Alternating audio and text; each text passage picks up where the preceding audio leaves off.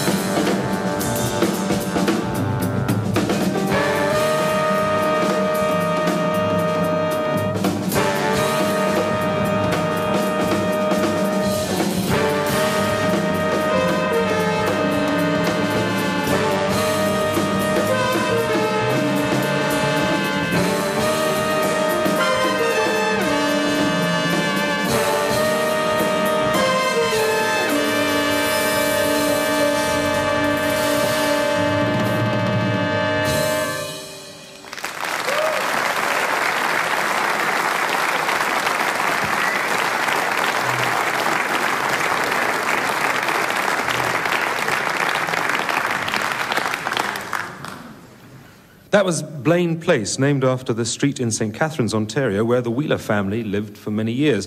St. Catharines, I gather, is only 12 miles from Niagara Falls and the American border. So the young Kenny could easily have drifted south across that short gap to join such Canadian exiles as Maynard Ferguson, Gil Evans, Oscar Peterson. So thank goodness for us that he chose to come and live in England. Though it's not always here that he finds the work, even today, because the next piece is one he wrote earlier this year while directing the radio band in Cologne, in Germany, though it's named after an English flower, the winter sweet. And fittingly, he has the flower of English musicians with him tonight. And I'll give you half of them now. The rhythm section with John Marshall on drums, Chris Laurence bass, Mike Walker on guitar, and John Taylor on piano, and the trumpets, Derek Watkins, Ian Hamer, Henry Lowther, and featured on Winter Sweet, along with Ray Warleigh on alto, Alan Downey.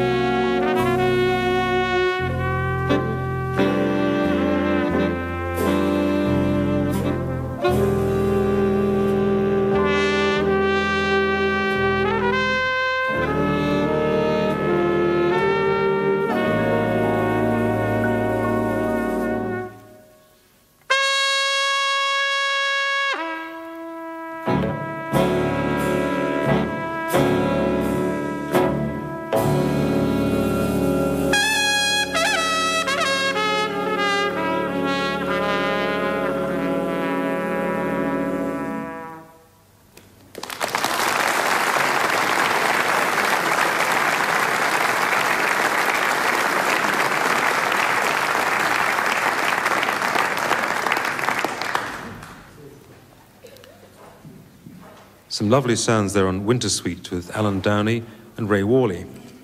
The Kenny Wheeler Big Band had an immensely successful Arts Council-backed tour, this time last year, which led to an ECM record called Music for Large and Small Ensembles, one of these snappier titles of 1990, perhaps. They're going to play two pieces from the record of the tour in succession.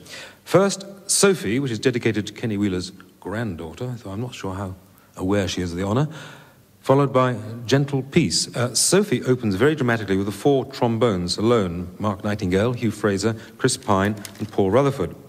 Then the five saxophones alone, a gift for a presenter: Ray Warleigh, Evan Parker, Duncan Lamont, Stan Sulzmann, and Julian Arguelles.